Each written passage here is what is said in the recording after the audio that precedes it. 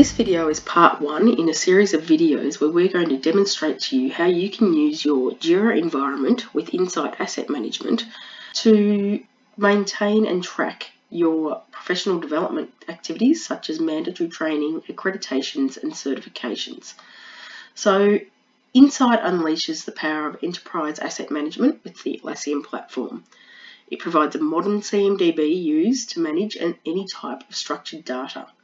So you can use the Insight platform to manage all the things that are important to your organisation, whether it's hardware, software, people, facilities, compliance, contracts, or any other type of data. In this example, we're demonstrating how you can use Insight to track and maintain your company's professional development activities such as mandatory training, accreditations, and certifications.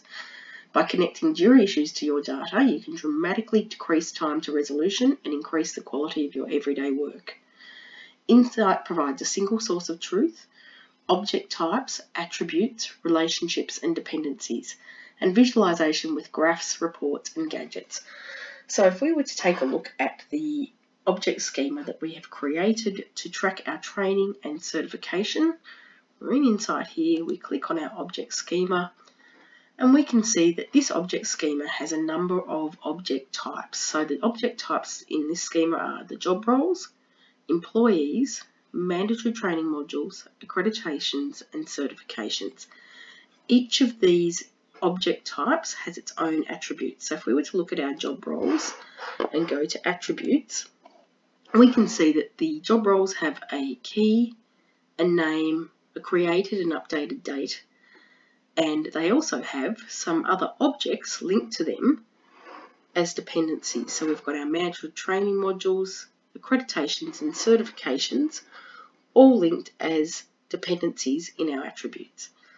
If I return to the job role objects now, we can see that we've created an object for each role within our company. Each of these roles you can see has their created and updated dates and the linked modules, accreditations and certifications.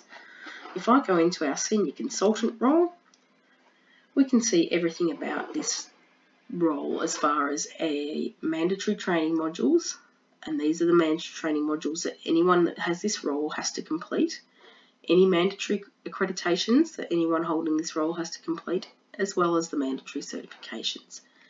These are actually objects within the schema in their own right. So if we were to click on one of these, we can also see all of the attributes related to that particular object. So we can see for our certifications, we have a vendor, an ID, a type, a URL, etc. So we can see the information about that object as well.